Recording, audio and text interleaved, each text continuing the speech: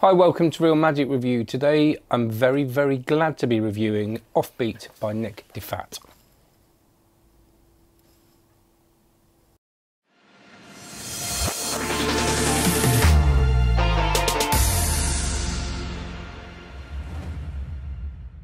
Before I do this review, I'd like you to lock in your mind the web address onlinemagic.co, because that's my online magic membership site. That's what it is, and it's been going for over 10 years now. I was one of the early ones, and it's still going. Over 800 videos, new footage put on there every month, at least 3 hours from our live sessions. We had a great one the other day. Me and Luch and Alex Crow talked about the gig I had a few days before that. This was in front of everybody, all the members, where I died. Well, it wasn't all my fault. It wasn't a complete death, but it was a shocker. It was a shocker, and it was great to talk. It was so useful for people that are getting into it or just starting to perform, to hear those stories as well, not just hey, I did a great show. So anyway, that was good. I'll be uploading that, and hundreds of videos on card moves, coin routines, coin moves, rope, everything you want, and special guests, as I've just mentioned. So, oh, and like and subscribe. Of course, do that if you haven't done that already. Go on, do it now. You can do it now. Just click it now. Hit the little bell icon so you get notified. Because I'm always meant to go live on Thursdays, and quite often I don't at the moment because of various illnesses and ailments. I'm getting old. Offbeat. Now, another magic book comes out, and I've read a lot of magic books, not as many as I should read, but then you kind of go, how much more is there? Of course, that's nonsense, because it's hundreds of years old and it will continue, and there's great books still coming out. But when Nick's book came out, people were talking about it. It's been out a while now, and I hadn't seen Nick perform, but I'd heard about him, and I'd heard that I think by then I'd heard he kind of stands in for Mac King, which is massive. I'd heard his name on various sort of tutorials, downloads back in the day of him coming out with creative ideas of how to work certain things, which kind of ties in to this. But I didn't really get it, of course, as you don't, until I saw him perform at the session, and then I knew what all the fuss was about. Now, I've got to be careful not to get too gushy, and it's not just, he's great, he's great, he's great, but it's important to me because it's been a while since someone has come along that I can watch and barely laugh out loud, but still enjoy the strength of the magic. It's that perfect storm of everything. And I found that the first ever person I saw like that was when I watched Bill Malone, just laughing as well as seeing this sort of high skill level. And then people like Chris Kenner, and I could go on. Of course, the usual ones, Dave Williamson. It's kind of, anyway, I was going to say some of them, but I'll do it later. But so this is another one of those people, but I've got to be careful not to, it's not another one. It's almost like, oh, another one that does that. So it's not in that way at all, but someone that I respond to like that. So what I'm going to do is I'm going to talk very briefly, not briefly as in this review is not going to be a short review, but about each thing in the book, because people do kind of want to know what's in there. I might miss a couple out as I go through. I'm going to read them. I've made notes on them, but I'm just going to try and just say this is what's in there, just so you get an idea of the variety of stuff. Now, importantly, Matt King opens the book by, it's a hilarious introduction. And introduction forward, I always get the two mixed up. Let me have a look. I know it's forward, there we go. By Matt, it's just so funny, and the little footnotes are even funnier. Just brilliant. But talking importantly about how Nick is so young and looks even younger. And, who is he to write this book? And when you read through his book, you know he's a perfect person to write this book. He's a person that is young but experienced and still has that passion and energy and isn't jaded. And I'm not saying people that are older are, but you can feel that in this book. Importantly, as Nick says in his foreword introduction, whatever it is that goes next, so bad. Preface, that one.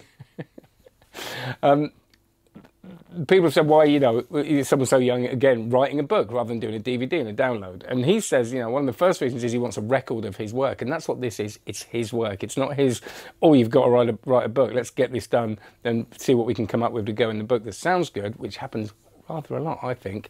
But this is his work that he's done thousands and thousands of times and developed and he wanted a record of it, and also he wants people to learn from it. You know, he says if one person learns from this book, that's a good thing. And I'll tell you what, there's going to be a lot more than one person learning from this book. And the other reason is that books, no, it's you know, it's not the books against DVDs thing, but for this kind of thing, of course, you don't want to, if this is your life's work up to now, and for someone his age, which I, you know, mid to late 20s, I think, maybe 25, I think, when he wrote this, I don't know.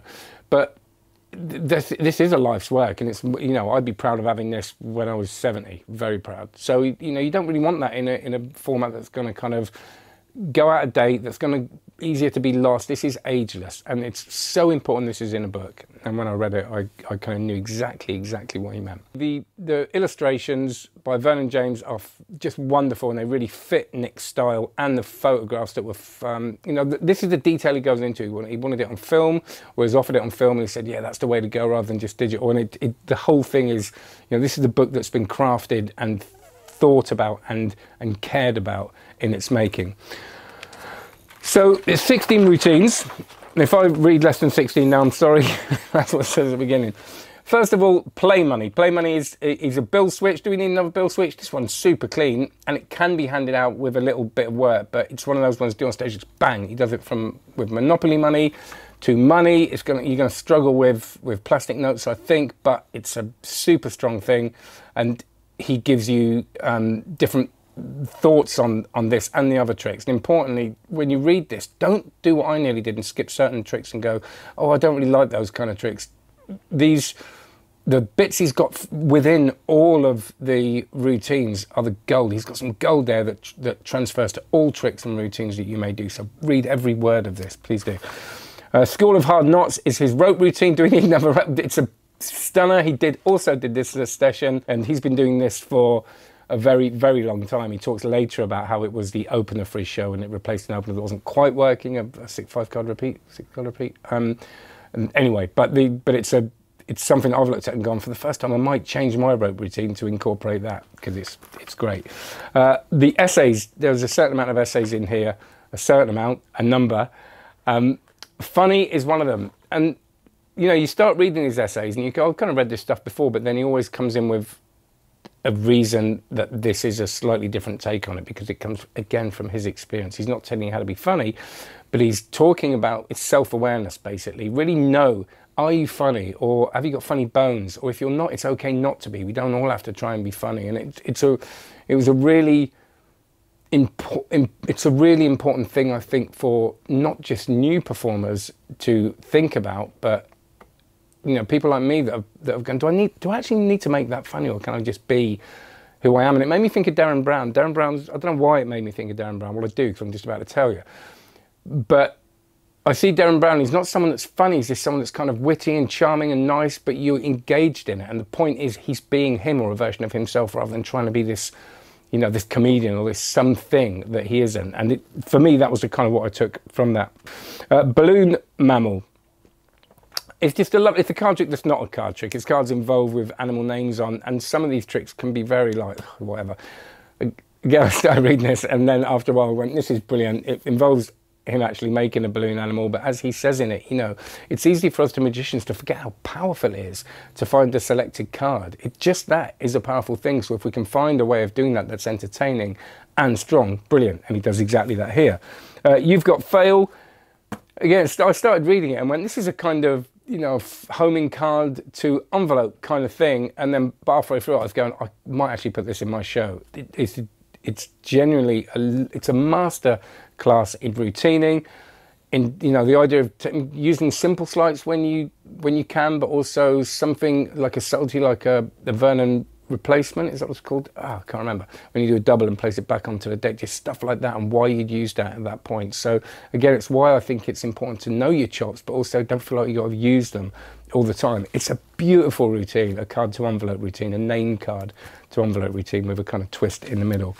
Learn to stop worrying. How I stopped worrying and learned to love the bomb, I think, which is of course a reference to the Kubrick film about bombing on stage and having. He's got another thing later about bad shows, but again, that's happened to quite recently.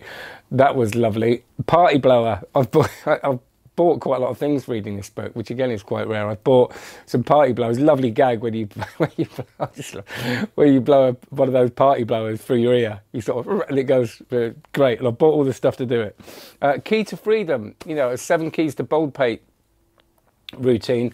I've never been a fan of that. If you don't know it, you've got a load of keys. One you prove that works, and the rest don't. And you throw it all in, mix them up, and you pick up the one that unlocks the thing. Okay, that's great. And there's been versions with like a money that's been like locked in a like perspex thing, and you know you pick it and they don't, and like a banknight kind of thing. But this is again, I nearly bought the handcuffs, and I thought, no, I don't need to buy everything. It's a really simple method and very bold. But you just look at it and go, that you could just play that so well. And instead of, you know, just unlocking a box or something, you're handcuffed to a spectator. And he says there's different ways of doing it. You could be handcuffed, you know, you could do it with friends, then you're handcuffed to the radiator or whatever. And I just think there's so much potential. I just thought that image of being handcuffed to a spectator and going through the process and the routine that he shares, I think is great. Openers. We need some really good advice on openers. The usual advice is, you know, do something that hits them hard, do some magic really quickly on that. And he's saying, no, well, that'll work for some people, but it might not work for you. And actually, it doesn't work for me. And I struggled for years going, why can't I open with, you know, extreme burn and these things that everybody does? But I kind of feel a bit like him, where I need to do something else before I start hitting them with magic, and I need to create rapport. And it was, again, it's kind of about self-awareness and about knowing who you are, but also trying different things and not just following the rules that people give to you. Teabag, sorry, I cut there and kicked the camera, so that might be in a different position now. I have bought the stuff for this. This is a wonderful routine, which is a thought of card from a deck, vanishes from the deck, and ends up in a cup of tea that you've introduced first of all. You bring a cup of tea, you show the tea bag, you put the tea bag in, you like make the cup of tea, put the saucer on top.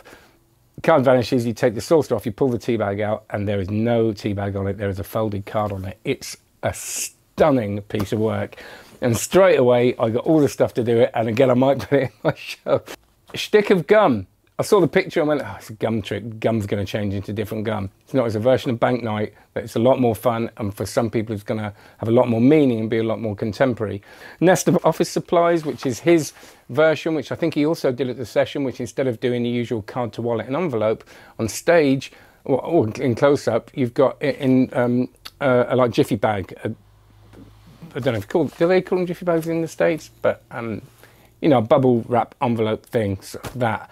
And then an envelope inside that, and it's kind of like a nest of wallets, but it's bigger and it's bolder, and it looks kind of more fun and a little bit more like, why would you have an old man's wallet? And I'm not saying that's a problem, I do a wallet all the time, but you know what I mean. Another essay about bad shows and how you can learn from them. Trends are traps. You know, we all see everybody's doing the same kind of tricks, but it is refreshing when you read someone say, look, just go, you know, you've got all this stuff, you don't have to follow that. And he doesn't, that's not, the essay is much more than that. But again, when we read it, it reminds us, and I think that's important for people like me. Full Contact, I love this. Tom Malika's Sight Savers, sorry. I love Tom Malika's, I've rewatched it since, where he basically pulls a thing out of his eye, wipes it, and it's a massive contact lens. And Nick actually got the rights to this and released it a long time ago, his version of it, and this is that. And I'm desperately trying to get the flip-top contact lens case that you can do with this, because I just think it's just a lovely trick and a lovely bit. Sealer Boy, I'm not going to tell you what that is. It's Iron, it's worth the price of the book alone. Lovely idea, very, very simple, something that you can, once you read it, you'll just go, I can use that for everything, and you'll be able to do it straight away. Double Date is his version of Al Karan's gold medallion routine, where he's got a coin and someone calls out any date, so get someone out of the audience and they read the date on the coin. It's the date that was called out. Really brilliant and a lovely way, as he said, to start practicing dual reality in a way that you know is going to work and is very simple. 15 crayons to pocket, like David Williams' 51 cards to pocket. It's a gimmick that you make with a set of crayons, and they all vanish and end up in your pocket except for one. Again, there's more to it than that, but I'm not going to go into it more. Mismatch is a kind of match book routine where you end up with an impossible object, where one of the matches halfway up, it has the head of the match halfway up it and at the top, which is great. And Habit forming. I know this is going. Oh, if you want me, go to a butcher. That's the idea of that, is to, you know, stay in your lane. You know, you don't have to do everything. Habit forming. It's as he said. What did he say? It's a paper hat routine that doesn't end up with you wearing a 1930s bonnet, which I thought was brilliant. And it ends up with you wearing a kind of nun's hat, basically. That's the habit forming of the title. An essay about writing and about his about different ways that you can write. I can't let that go. What did I say? Something like writing the essays about different ways of writing. I think I was getting tired. It's not about that. It's about comedy writing and how there are structures that you can learn with comedy writing, which, you know, has been really helpful for me. But also there's there's not an exact science to it, and you've got to go your own way with it, really, and sort of sometimes trust your instincts. And Die Another Day, which is his Billy McCoon dye coloured, what's it called? What's the actual routine? Colour changing dye silk. Yeah, I don't know what the routine is, but it's half dyed silk. That's what it is. The dye tube, you know, when you put the white one and it comes out red, and then it ends up being white and red. Oh my God, that's awful, isn't it? Oh, sorry about that, Nick, if you ever watched this. That's the worst. Oh, the worst way of saying that. But anyway, it's his routine of that. He did that at the session as well. It's brilliant. Nick really, really takes all these routines and breathes fresh life into them. And as he says, you know, I think it's in the crayons to pocket routine. He says, you know, as an exercise, take something that's been there for ages and breathe your answer. What can you do to it to make it better? And I don't mean better just for the sake of doing it differently, but actually make it better for you and suit you. And it's really inspiring. This is a really exciting book, and I think it is one of those books that, you know, it reminded me of Totally Out of Control and Out of Control by Chris Kenner, and not because, and I know that, you know, Chris Kenner and Nick know each other, and that I think I saw Nick do a routine that Chris Kenner used to do, so the connection there anyway, but it didn't remind me, it wasn't like, oh, Nick's trying to write a book like Chris Kenner, but it had a kind of authenticity to it. It was genuinely funny. The way it was written genuinely engages. I've read this twice back to back without props in hand and enjoyed it, which is very difficult for me to do. I've bought the props. It's inspired me to buy them and not do them straight off the page. But I'll tell you what, it's very tempting to do that. He says, you know, he doesn't expect people to do that, and you should put your own thing into it. But they're so good, you kind of go, I don't know if I can make that better. But of course, I don't just want to do, you know, Nick Diffatte routines.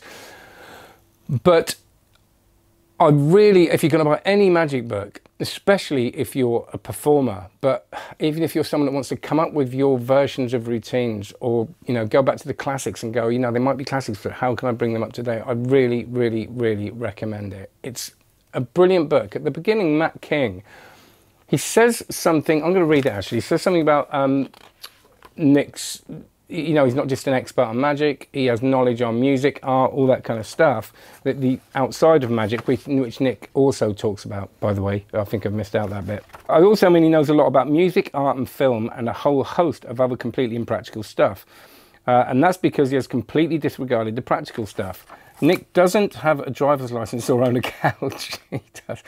There is a footnote on that as well. But he knows all that, all that seemingly trivial expertise informs his performance and his writing, but he knows all that seemingly trivial expertise informs his performance and his writing, even if only subliminally. And I would say it's way more than subliminally. I mean, I know what he means, but subliminally is easy for me to say. Subliminally.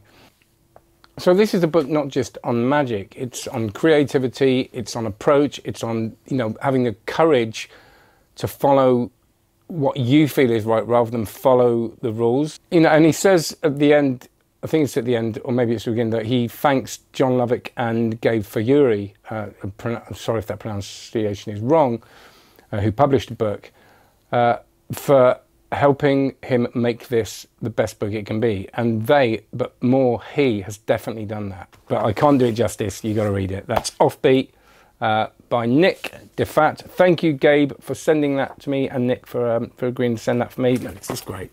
It's lovely. That routine's so good. That spoon routine. I really appreciate it, and I'm very glad I've read it. Take care, have a good one. Any comments, do put them below, and like and subscribe, and now go and check out onlinemagic.co. Thank you very much.